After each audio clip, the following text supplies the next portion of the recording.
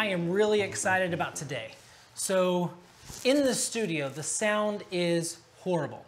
And I've been watching a lot of videos on how can you improve the sound of your studio. Today I am putting something to the test. I was told that you can use moving blankets as sound blankets, that they work almost as good. There's one video by Becky and Chris to where they actually used moving blankets as a sound blanket and it worked for them. So what I'm gonna do in this video, we're gonna put them in here and see if you guys can tell a difference, if it makes a massive improvement or not. Can we get rid of this nasty, disgusting echo?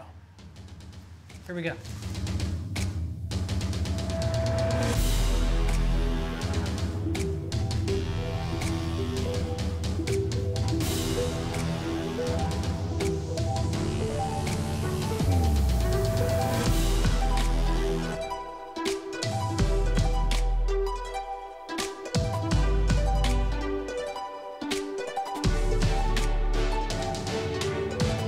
My studio space from upstairs down into the basement. Now it gave me a lot more room, but now we have a lot of reverb and echo because we have a concrete wall there, another one in front of me, a brick fireplace, and epoxied concrete floors. I see two solutions, either sound panels, sound blankets, or a combination of both. I have found 3 videos that really stood out to me and I will put them in the comments so you can find those because they really helped me out. Number 1 is do it yourself, building your own sound panels. And I love this guy's idea and I'm gonna do it just like he did it, almost exact. But until then, there was another video by Becky and Chris to where they used a moving blanket. Sound blankets can cost about $50 and up. But I found somebody selling used moving blankets and I broke it down. I bought 16 of them and they came out to about $6 a piece. So we're gonna put those up and show you the difference before and after. We also have 3 different audios. We have number 1, my recorder that's hooked up to my lav. Number 2, we have the Rode Video Micro, which is right here, and it's plugged directly into the computer and it records directly to Audacity. And then number 3, we have the Deity Duo, which is on top of my camera. Let's get Audacity started. Let's hit record. So this is before. Now I'm gonna show you with the audio edited with the equalizer and unedited.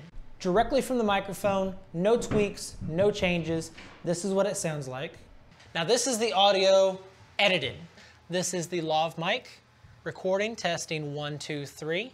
Directly from the microphone, no tweaks, no changes. This is what it sounds like. Now this is the audio edited.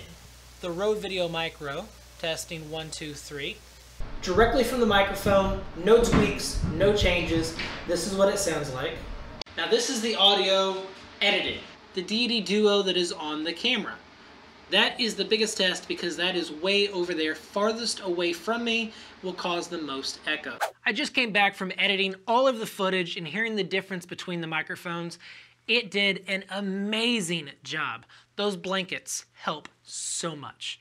Now I did it across that back wall right there, and then instead of doing over by the fireplace like that back wall, I put blankets in the middle of the room.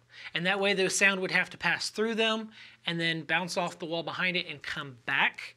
And I also thought that that would help all the sound that wants to go to that side of the room because I didn't want to put anything over there.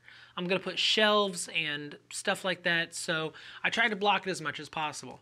Now, after I got all this up, I still heard an echo that I didn't like, and I realized it was probably the ceiling, so I put another blanket above me, and it actually did make a better improvement. So the hissing that you hear, I have a furnace that goes, and I'm pretty sure it was on during the time of recording, and I didn't get a noise profile for noise reduction beforehand, so I couldn't edit that hiss, staticky sound out of the audio. But the echo is what I'm trying to point out, and that the moving blankets did it. So if you're looking for a quick fix, I bought 16 of them, but I only used 1, 2, 3, maybe 6 or 7 for this room, and I am satisfied. So I hope this helps somebody, and like always, work harder and smarter, stay diligent.